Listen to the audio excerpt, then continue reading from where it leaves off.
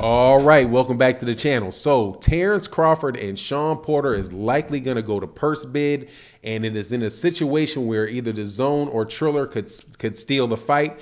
Let's talk about that in this video.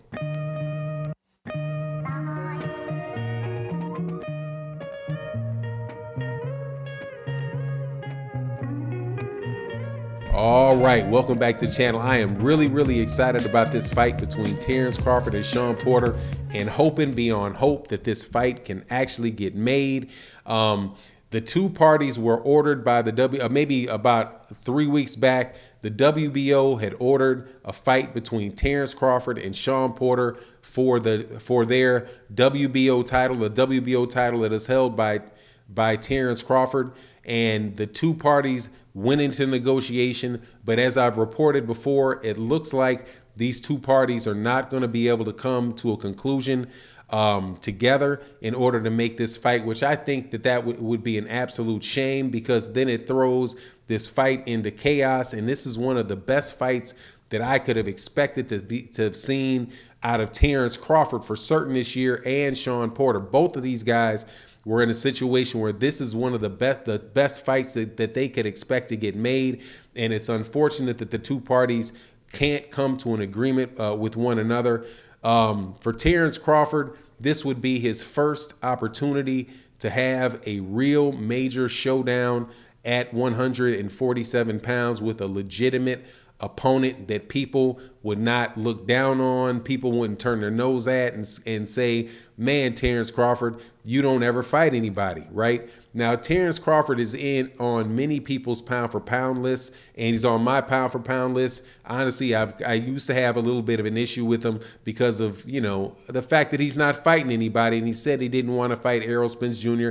He said he was going to force Shawn Porter to have to become the mandatory to get the fight. So, you know, not particularly happy with the moves that Terence Crawford had been making. So I moved him out of my top 10 pound for pound, out of my #1 position in the pound for pound, but that's purely out of spite. For me, really, he's the #1 pound for pound fighter in the world because of what he's done at 135 pounds, what he's done at 140, but what he's done at 147 has just been very lacking. Whether you attest that, whether you can, you know, say that the reason for that is his own personal desire not to fight somebody, or whether it is the inability of his promoter, Top Rank, to get him a legitimate competition. Whatever the case is, Terence Crawford hasn't been fighting anybody. And honestly, when you look at his whole career, there is an argument to be made that he's only really had 2 fights in his career, that people, maybe 3 fights in his career, that people were really, you know, thought, oh, okay, I don't know who's going to win this fight. And only 2 of them I would think are really major fights, because one, Ricky Burns, was very early in his career when he first won his 135-pound lightweight title, the WBO lightweight title from Ricky Burns when he traveled over to the UK to fight him there. Or Yuriokas Gamboa or Victor Postal. Those are the ones that can be really considered his major fights.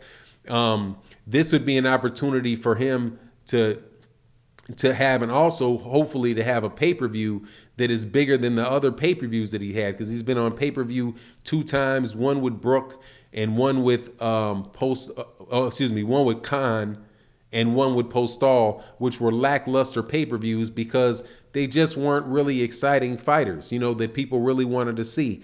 But in this particular instance, Top Rank and the PBC were negotiating for, hopefully, I think it's worthy of being a pay-per-view, or think it's a pay-per-view that it will actually attract people to spend their money, because Terence Crawford and Shawn Porter are definitely 2 of the top welterweights, and the welterweight division is the hottest. It's the most stacked division in boxing, with Errol Spence Jr., Manny Pacquiao, whose fight, if it had taken place, would have been the biggest fight in the welterweight division. But you have been having conversations, you know, all of the circle of fights that have been going on in the welterweight division, that this fight right here is definitely would be the entree of Terence Crawford into that group of PBC welterweights that have been all been fighting each other. Shawn Porter has fought in Danny Garcia and fought Keith Thurman. Manny Pacquiao has fought Keith Thurman. Errol Spence Jr. has fought Shawn Porter and Danny Garcia. They've all been fighting each other, and the only missing piece to that portion, to that scenario, is Terence Crawford. So, but why would it necessarily go? Why is it going to purse bid? I have my own personal beliefs, and I think it's a combination of Top Rank probably being a little bit cheap and maybe the PBC being a bit stubborn. It seemed to me that when Bob Arum heard that the fight was going to be made or was ordered between the WBO, by the WBO, that he was actually pretty excited and thought that this was an occasion for where those guys could probably make a little bit of money, where they could do a pay-per-view show, and it could be a joint pay-per-view show between ESPN and Fox. So they were going. So that's kind of the vision that he had for it, and I just believe that Bob Arum would prefer to have that fight because it's the last fight on the contract for Terence Crawford. Terence Crawford's Top Rank contract, and an opportunity for him to make some money off Terence Crawford. But on the other side, you have the PBC, and the PBC may very well be feeling like, number one, you could have Shawn Porter, who could be like, look, man, I don't know about this 60-40, the 60-40 split, which and the pay-per-view, because I know that Shawn Porter in the past has been a very stubborn negotiator, and actually in the fight between Errol Spence Jr. and Shawn Porter, the reason that the fight got on pay-per-view, my understanding is because Shawn Porter was pushing for that fight to be pay-per-view, and Errol Spence Jr. at beginning didn't necessarily think the fight was really, a pay-per-view worthy fight. So they actually had to go through that whole negotiations to get that there.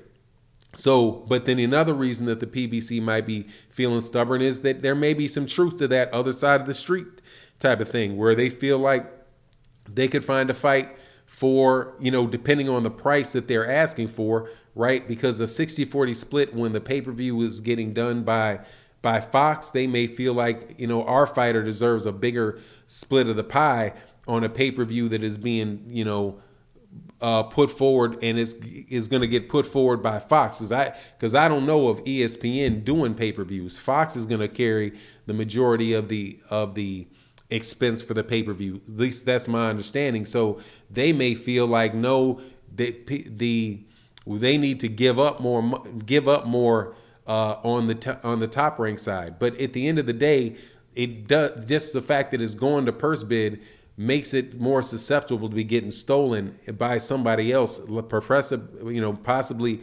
DAZN or Triller. Now, I wouldn't necessarily think DAZN would really be in the market for it, but perhaps they are. And Triller seems like this could be the perfect thing for Triller, because this is one of the biggest fights this is a bigger fight than what Triller spent their money on, which was the Teofimo Lopez versus Kambosos fight. But they may just feel like, Teofimo Lopez is a younger star that, they may be able to, do more with him down the line. I'm not sure. But whatever the case is, now that it's going to purse bid, it's opened up to everybody else. So I'm hoping that this fight comes through. That's my thought on the matter. You let me know what you think in the comment section. And with that, I'm out. Peace.